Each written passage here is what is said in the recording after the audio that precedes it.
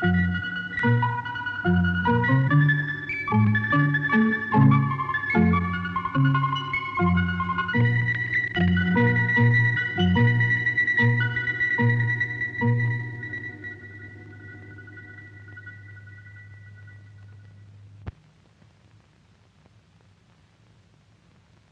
a PNP transistor, there are two junctions.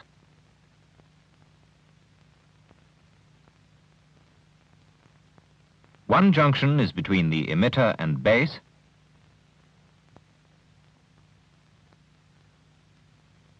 and the other junction between the collector and base.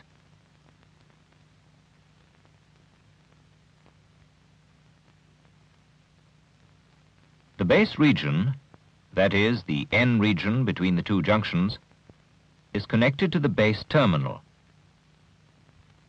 And between these 2 points exists the inherent resistance of the N-type material.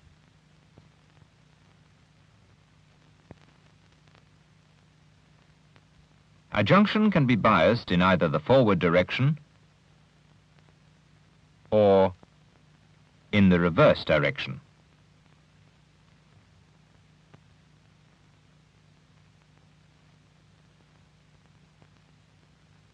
First, let us consider the situation when no voltages are applied to the two junctions.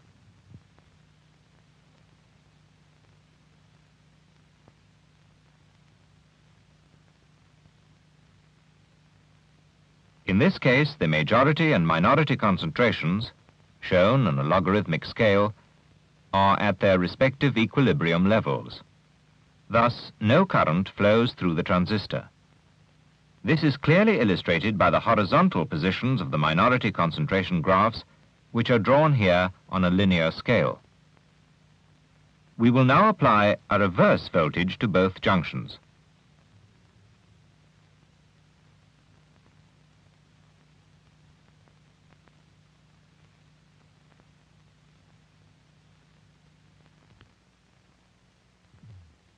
The result will be an increase in the widths of the two barriers, which has the effect of allowing only minority charge carriers to flow across the barriers. The minority concentrations will therefore decrease in the vicinity of the barriers, and as the base region is so narrow, the whole concentration level will be low throughout this region.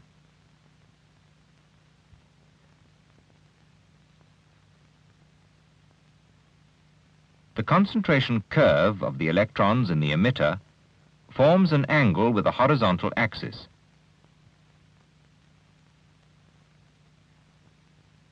And the tangent of this angle is proportional to the value of the emitter current.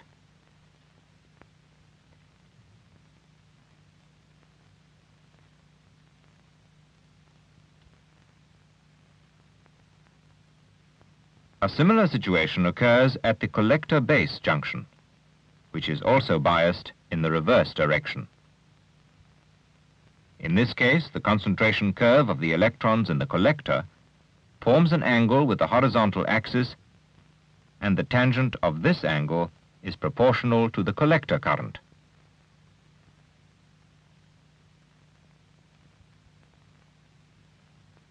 The emitter and collector currents induced by the applied reverse voltages are very weak.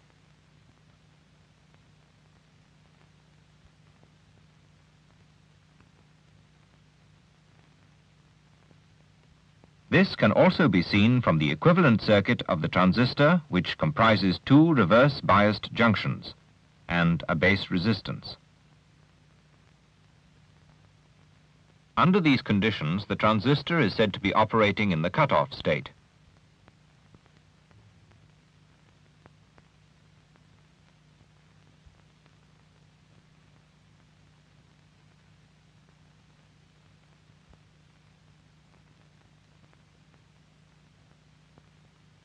Another state of operation can be obtained by applying a forward voltage to the emitter base junction and a reverse voltage to the collector base junction. This has the effect of reducing the width of the left-hand barrier and enlarging the width of the right-hand barrier. Holes then diffuse from the emitter into the base, flow on to the collector, and are absorbed by it.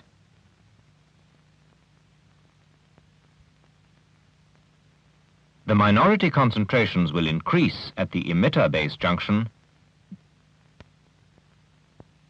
and decrease at the collector base junction.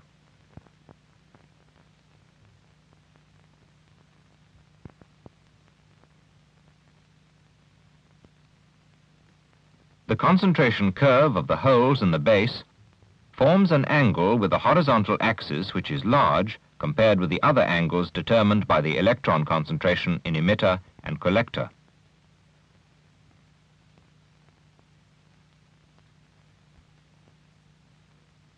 This large angle indicates that a large number of holes flow from the emitter into the base, giving rise to a large emitter current. However, as this small angle shows, there is also a small electron flow in the opposite direction, which adds to the emitter current.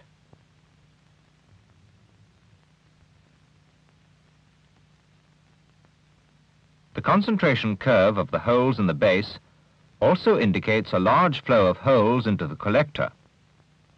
As we know, these holes originate in the emitter, flow through the base, and are absorbed by the collector, giving rise to a large collector current.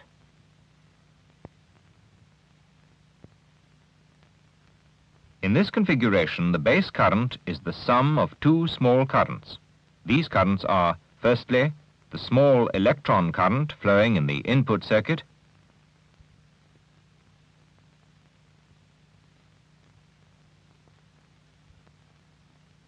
and secondly, a small current which is induced by surface recombination of holes in the base region.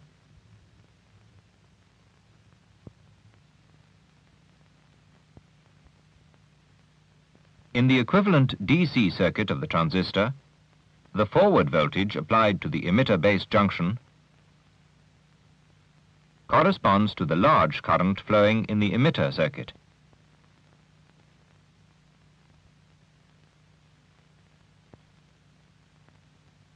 The reverse voltage, which is applied to the collector base junction, corresponds to a small current flowing in the collector circuit.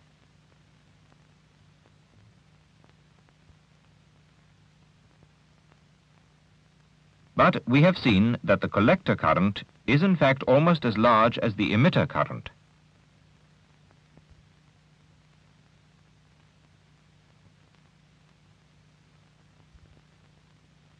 Therefore, the equivalent circuit must be modified to conform with this large value of collector current.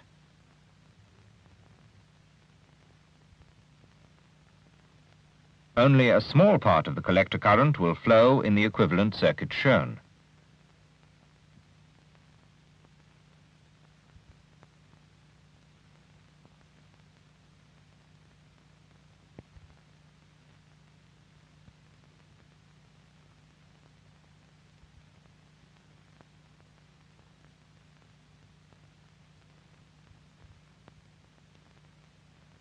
The flow of the remaining larger part is represented by shunting the collector base junction with a current generator.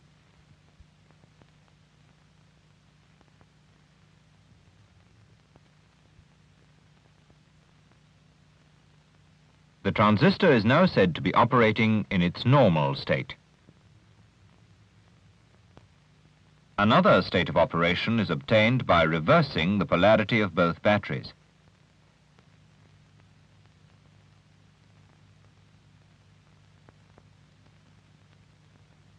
This, of course, has the effect of reversing the minority concentration graphs.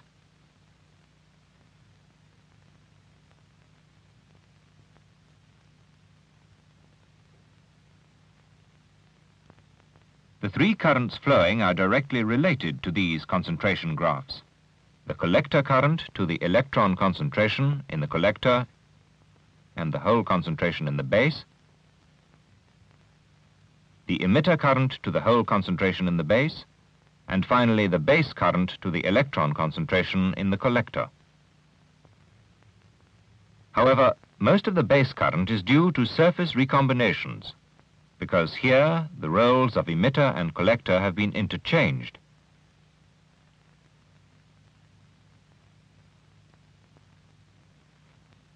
We will now develop the equivalent circuit of the transistor for this state of operation.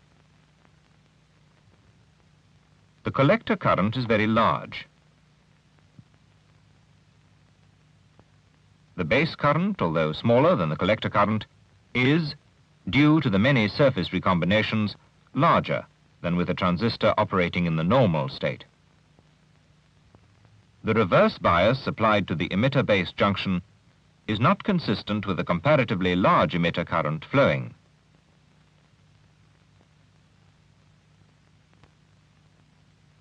Therefore, in the equivalent circuit, this flow will be represented by shunting the junction with a current generator.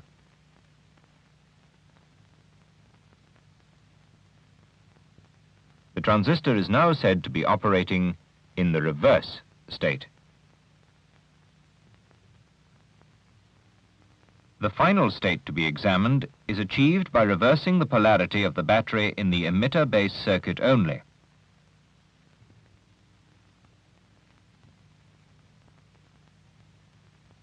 When both circuits are interrupted, the barriers assume a width corresponding to the equilibrium condition, and the minority concentration graphs become horizontal. If the circuits are again closed, both junctions will be forward biased. The widths of the barriers will decrease, and holes will diffuse from both the emitter and the collector into the base. At the same time, electrons will diffuse from the base into the emitter and the collector.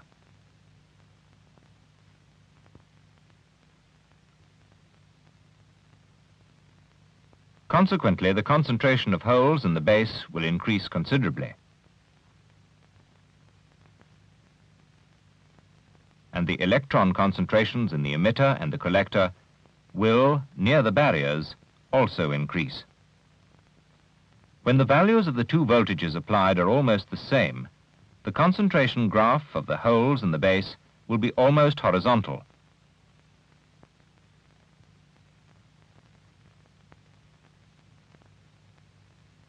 Only a proportion of the current flowing in the emitter circuit corresponds to the angle formed by the concentration graph of the electrons in the emitter.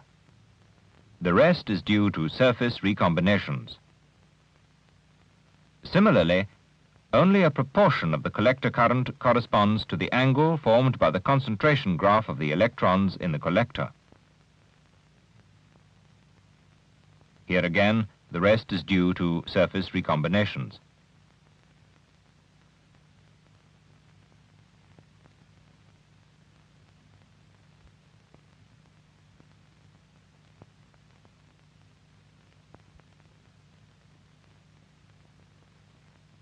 Both collector and emitter currents are in this case rather weak. But if we now increase the value of the forward voltage applied to the emitter-base junction,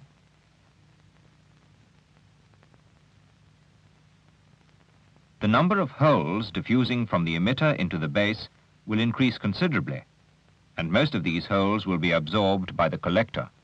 The large angle now formed by the concentration graph of the holes in the base indicates that the emitter and collector currents flowing are also large.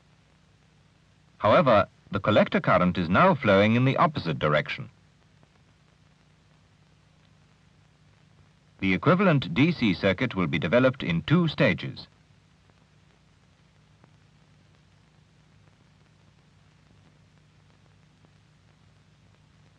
Firstly, the forward voltage applied to the emitter-base junction requires that a current generator be placed across the collector-base junction.